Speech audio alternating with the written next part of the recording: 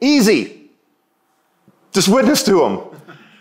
Their belief of the truth is inconsequential. You know how I know this? Because if you say, I don't believe in gravity, if you jump off the roof of this building, you're going to get hurt. It does not matter what you believe. What matters is truth. The exact same thing happens when we witness to somebody. We can still do it in love. We can still do it in kindness. But what they believe about it is inconsequential. As I was reading this, I was thinking, you know, a lot of times when we're witnessing to somebody, we get caught up in the fact we're trying to convince someone of something. That's not what witnessing is about.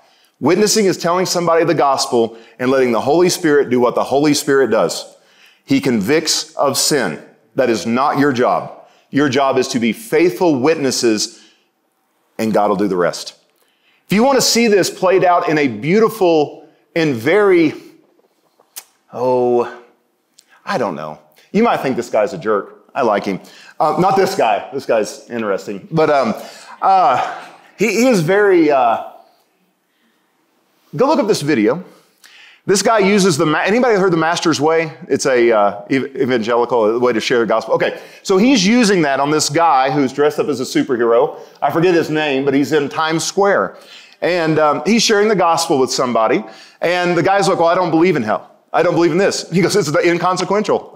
It doesn't matter if you believe it or not. It's truth. And he gives the example of, you're here in Times Square. If you go around stealing women's purses and tell the police, I don't believe in law and order, what's going to happen to you? You're going to get thrown in jail. Why? Because the truth is the truth. It doesn't matter what you believe. But this one, witnessing to a superhero by Richard, he's a little cynical maybe, a little sarcastic, but very Calvinistic, but he doesn't come through in this. If you watch his other videos, it will. But you can go and see how you witness to somebody when they don't believe in truth. This is a fantastic way to do that.